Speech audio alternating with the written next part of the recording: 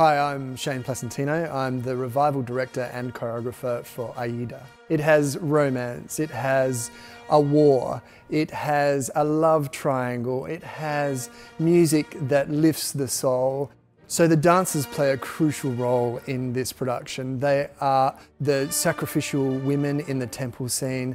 They play out the battle in front of the royalty in Act 2 Triumphal March, and they also have quite a lot of fun in Amneris's boudoir scene as well.